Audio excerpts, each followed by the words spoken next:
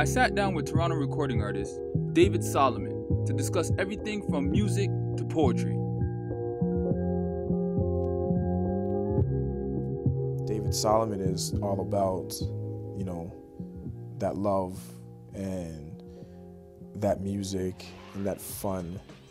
The name that I hated the most out of life, constantly growing up, my middle name, became the name that most people like and people call me by now. So David Solomon was born and here I am.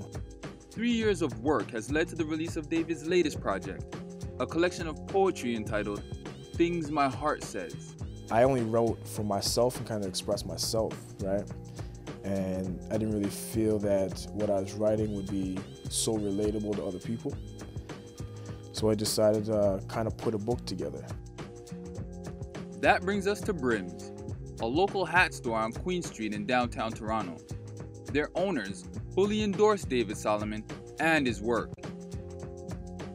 Proud of you, man. So it's good to see this copy actually present, because the last time I spoke to Dave, he said that he was putting some stuff together. I have my product and everything. They're willing to provide me a location so I can give you guys something to listen to. And I greatly respect that and appreciate it as well. Can't wait to read this. So gotta go out and support Toronto. One love.